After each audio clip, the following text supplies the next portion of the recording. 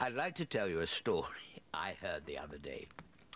There I was in my local. When in walked the captain of the local cricket team. He was not a happy bunny. Because recently the form of the team has been utter rubbish. And their next fixture was a jolly important local match. Against their bitter rivals, Codford sent...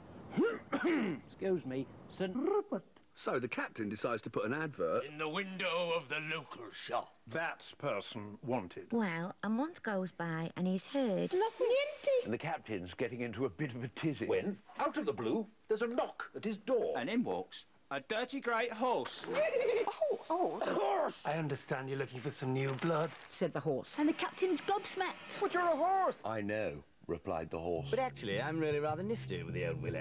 Why not give me a go? Well, what did the captain have to lose? So, that Sunday... The whole village turns out to support their team, which was nice. Needless to say... Their performance is as dismal as usual. With only 2 overs remaining, they need 37 runs. To avoid another humiliating defeat. When from the pavilion... Sachet's the new number 11 batsman. Nice. But unfortunately for him, Big Bernard Armstrong, the village bear, Blacksmith, is next to bowl. And he sets off on his run-up. And hurls down a vicious delivery. And the horse thumps it right out the ground.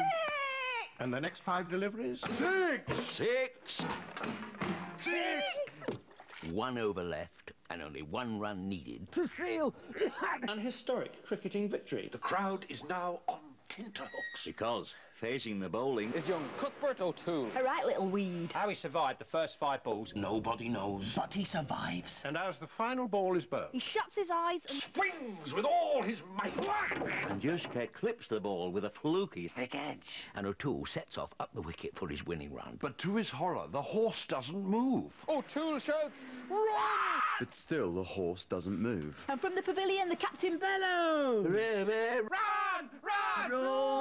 Yet still the horse doesn't move. And the crowd lining the pitch scream, "Run! And the horse looks up. Raises an eyebrow and says, Me? Run? Do me a favour. If I could run, I'd be at Haydock Ruddy Park. It's a bad one, isn't it? It's a steamer. It's a stinker. The BBC have always attempted to make you laugh, and will continue to do so whether you like it or not. Run, run, run like the wind.